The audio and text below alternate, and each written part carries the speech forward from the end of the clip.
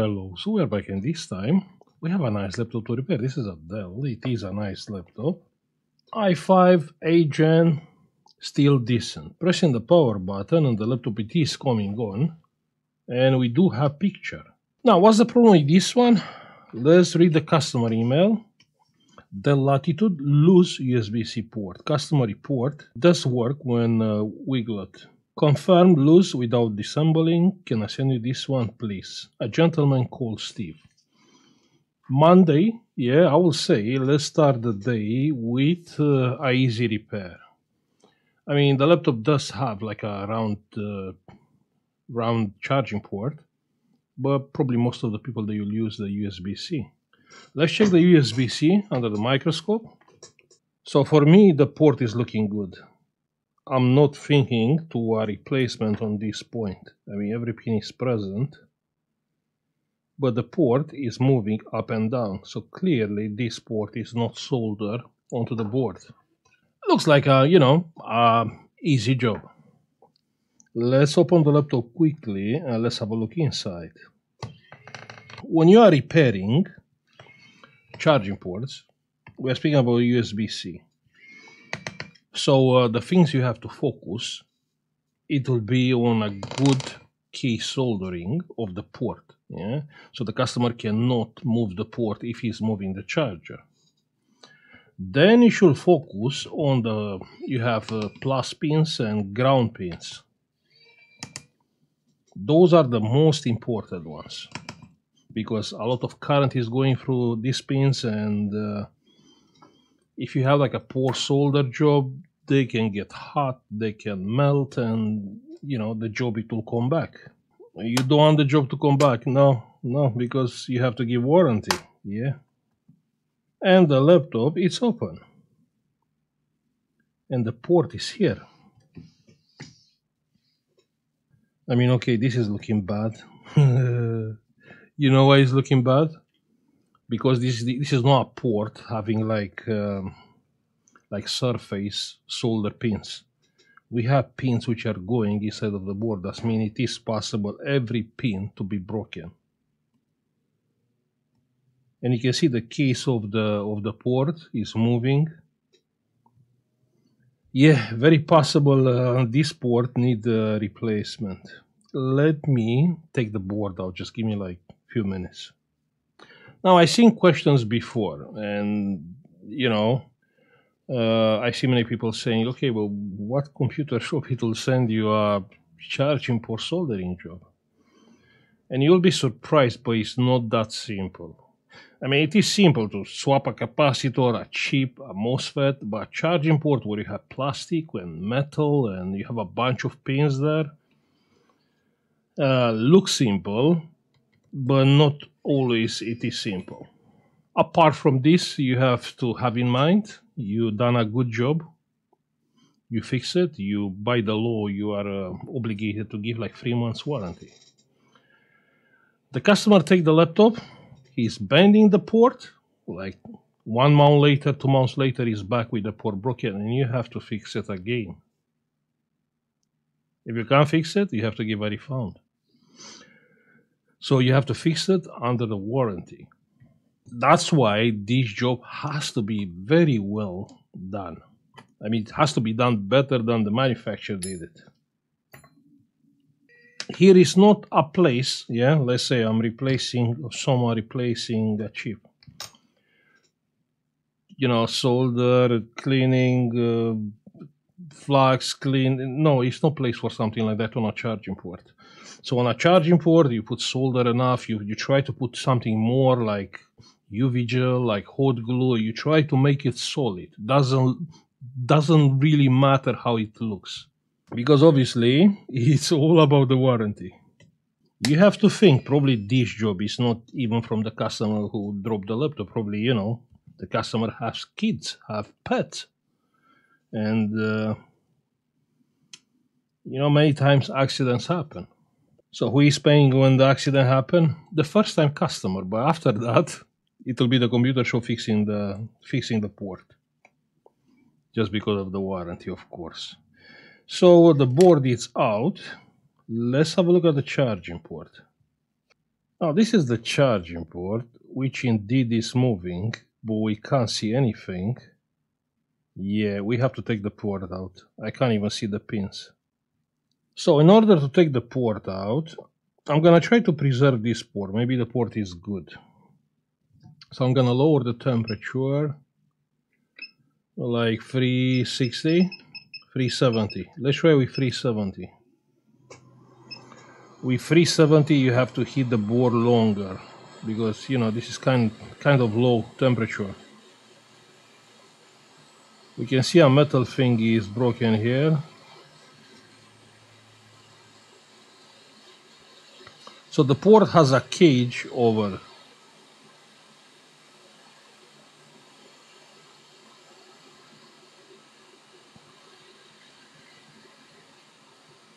And let me take out the cage. I can't believe every pin is broken. Ha! Who said it's an easy job? Check here. So more than that, yeah, more than every pin is broken. Every pin is broken inside of the holes. You know how hard it is to take that pins out? So every pin has to be took out in order to replace the port. That's crazy.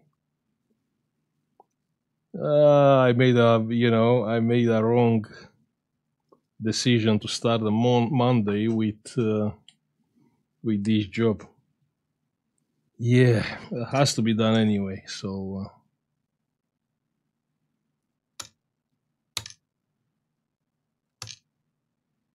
avoiding is not the right approach. So how you take every pin out? I don't know. You can be lucky for the pins to come out when you use solder iron. Otherwise, you have to use some pin to, push every pin out. Yeah, looks like fun. Now let's try to take these pins out, which are not coming out because the board is sucking the heat. So you have to use the hot air.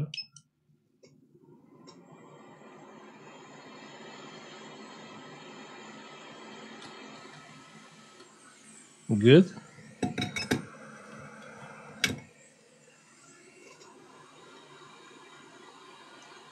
And the other pins, I'm trying to suck the pins out with the solder iron. And of course they are not coming out. Okay, I'm gonna use some solder paste. Trying to lower the temperature of the solder.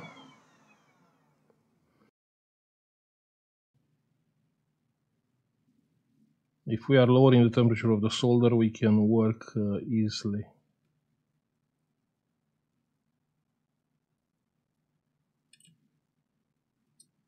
And the pins are coming out. You can't see them, but I can feel them on the solder iron.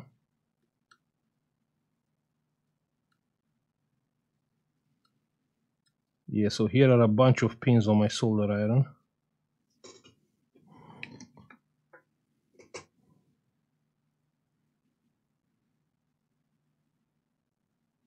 Yes, all pins are out. Yeah, no pin is left on the board, I believe.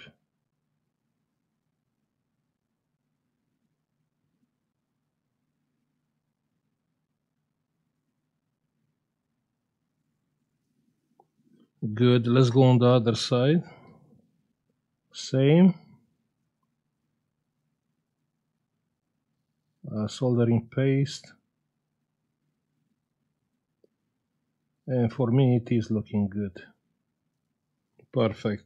180-degree solder wire.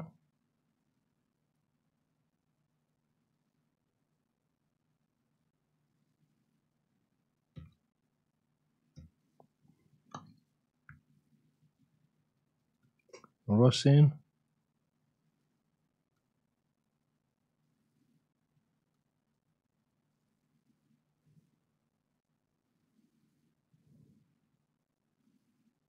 Now the thing is, we start the job, I don't know if I have the port. So we have to find the same motherboard and take the port out.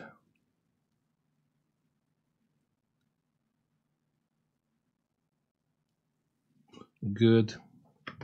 Now just give me like a few minutes. Try to find another Dell board to take the port. Okay, I don't have this particular port, so I'm gonna order from eBay. I'll buy like 2 just to have it on the future. And probably see you on the port arrive. Yeah. See you later. So we are on the next day. I mean, it was not even 24 hours, and I got the ports. I bought 2, so we have the charging ports here. All we have to do is to solder the port back onto the board.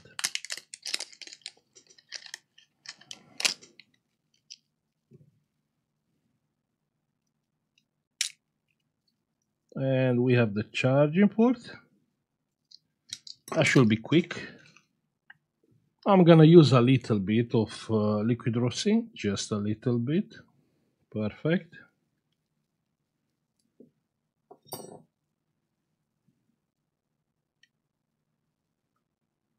And now all what we have to do is to solder the port back. So I'm gonna come with hot air, 350 degrees.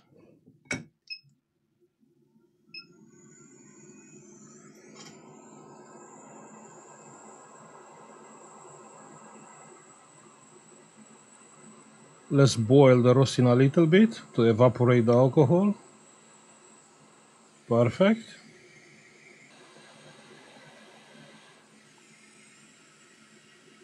One second.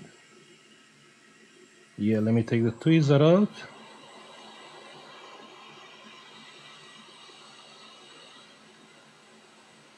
And now the port, it is soldered proper in place. Now let's make sure the job it will not come back, so I'm gonna apply solder, a lot of solder.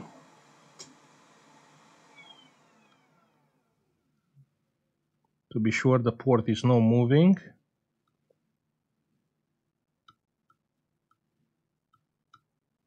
Even if the customer is abusing the port.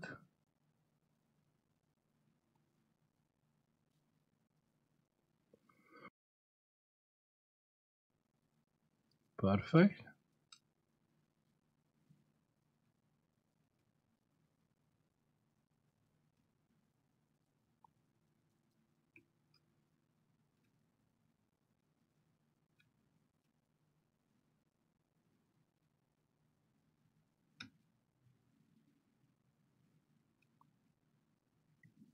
Perfect. So what do you think? Looking good? It's looking like brand new. Let's plug the charger and see if it's working. Plug in the charger, and the meter it is coming on, and the board is coming on also. You can see here the light on the power button. Yeah, 400 milliamps. Moving up and down, solid. Now testing from the other side. Plug in the charger, and the meter it is coming on. Up and down, solid. I will say let's put the board back and let's test it. I'm gonna use a little bit of hot glue on the back of the port. 480 degrees. Good.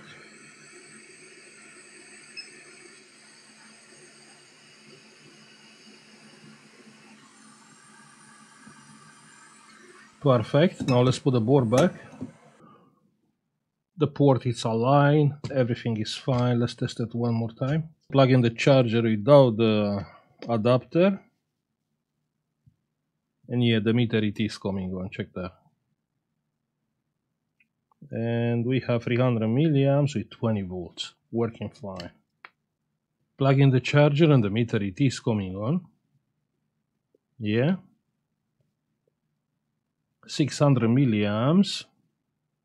Yeah, over 1 amp. Probably start charging. We should see picture soon. And we have picture. Yeah, it's taking like 1.1 amps. On the port it's taking like 3 amps.